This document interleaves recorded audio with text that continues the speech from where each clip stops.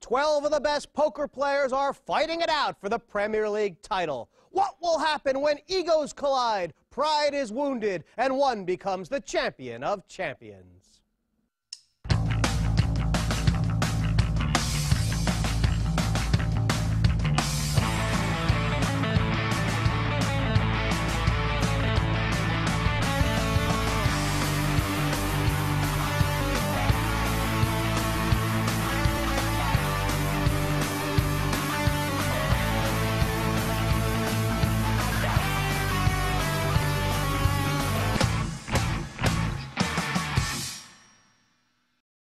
Last time, it was a matchup between Phil Hellmuth and Tom Dwan, and it was the young internet sensation that rocked the poker brat firsthand. You're in the booth again, Fish? You were in the booth last time when it came 5-5 ace, and I had the ace-5, remember? Yeah, I lost that one, too. Phil's already crippled. Well, I know one thing, Durr.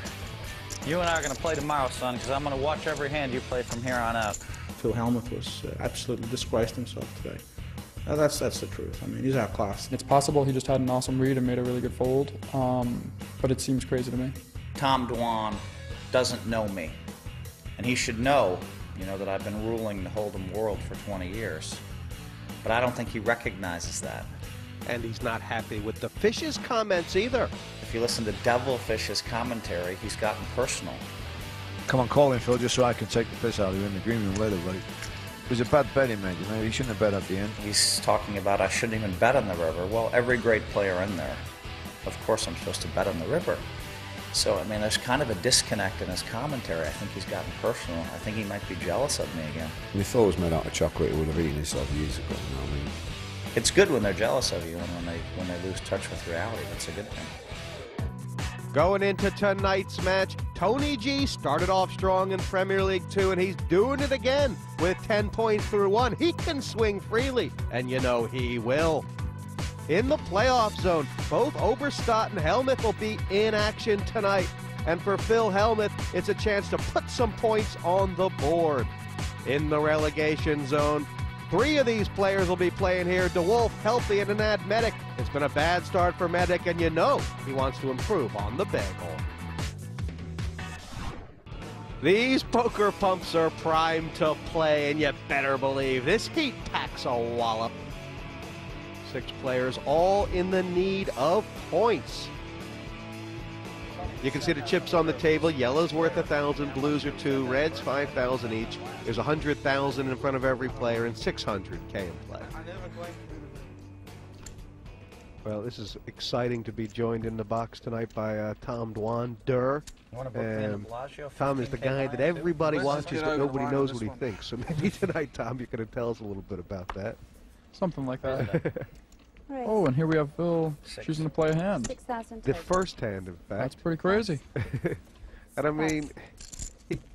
I'd say good play by him, coming out for a raise. 5. Would have been a pretty good spot, actually, for Tony to re-raise versus Phil, because Phil's going to fold there too often. You know that Hellmuth... I mean, I can't remember the last time he started off well in one of these heats. Certainly not last time. And this is a nice flop for him. I mean, Roland's going to like... It's a great flop for 9-10 suited. Now, if I was Phil here, I would check behind a huge amount of the time. Oh, you have 8s, huh? You afraid to give a free card? Just with Phil's image, for him to bet this flop is tough. 6,000. All right. You might have jacks. Could be 8s. 6,000 and call. Could be ducks. And Roland bet and Phil made a pretty standard call here. Check. Check. Now, I probably would have bet that turn for value and then bet the river again. Look at That's this. Pretty lucky river for Roland. But has Phil made a mistake on the turn here, or No, is I he mean, I going to don't- gain a lot on It's the not river? that bad. I would do? generally bet the turn, but I would check it sometimes. I haven't done anything. I don't mind his check, really. It obviously sucks that a 5 rolled off for him, but it's not that bad. I would generally bet it, but I don't mind it too much. And I mean, obviously, to me, it feels very tough for Phil to fold to any bet. I mean, should Roland get greedy Roland bet here? 20,000 here, and it's this is a tough spot for Phil. I mean, would end up paying it off almost every time. Wow, this is the first hand again. It's unbelievable. I mean, Dur, you know it's an easy call, right? But this is where I'm a little bit different than the rest of the world. Pass.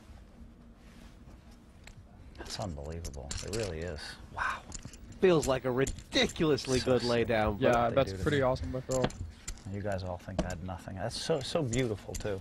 They're always shocked later when they say he had what? So beautiful. Phil, you want to book me?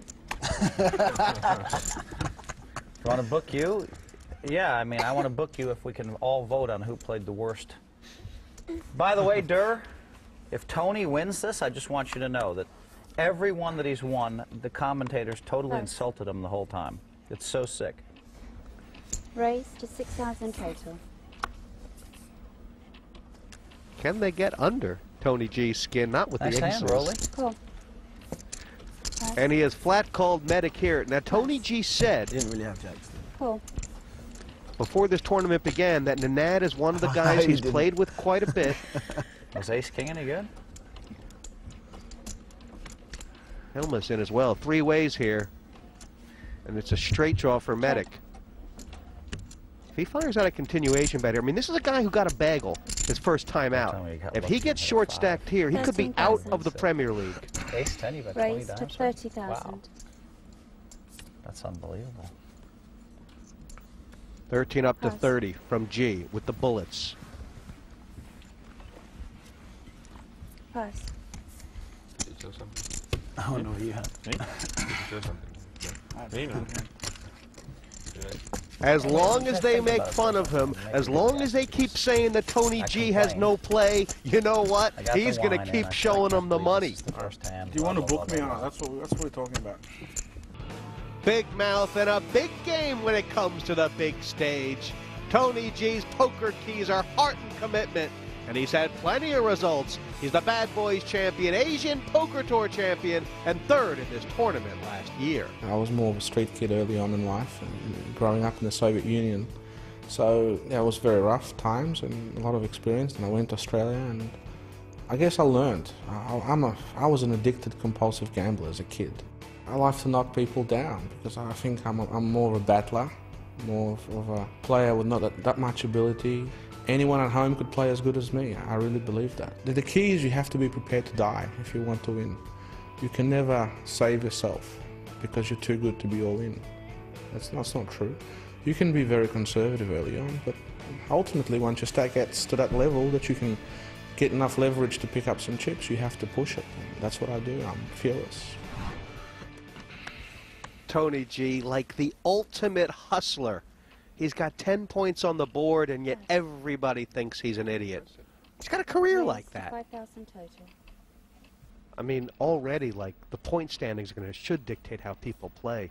You know, guys like Nanad here and Helmuth and Roland, they really need to get some points on the board. Yeah, I mean, I think they need to be playing pretty aggressively, trying to win a large amount of time. You know, this is like the definition of temptation, isn't it? You kind of tell yourself you have to tighten up, and then you get the 10-jack suited, or... Yeah, I mean, I think Nanad's got a call there. Try. And And he'll probably end up winning the spot. the check raise is the mission here? I'm kind of surprised he checked, actually. You I'd would- expect him to bet it with his 8,000. stack size a decent amount of the time. But yeah, now he's either going to be check raising or planning to bluff later almost every time, unless he like turns a jack or something. Cool.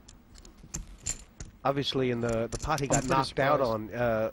on, his first time at it was sort of a check raise on the turn that he, Right. That was somewhat of a different situation because flop it was was checked, it was yeah. possible that his hand was good with ace high, whereas here with jack high, it's so unlikely that his hand's good. Well, he may have been check raising the flop. He had turned the flush draw, and the net's now checked behind him. And, I mean, there's 27,000 in there. What's the best move for Nanad here? I mean, I think I would bet it, but I don't like. She could have been playing a queen behind to pay off the river, right? And she might even call tens some small amount of the time there. I would definitely plan on check raising the flop, and if not, if I didn't want it for whatever reason, I'd lead out the flop. bet on the flop that's He got it through, but it felt kind of dangerous there, didn't it? Yeah, I just think. I agree. I think it's pretty dangerous. And Anad may have given himself a talking to after heat number one. He certainly seems What like would be he's your here to price? score What would be your points minimum? tonight.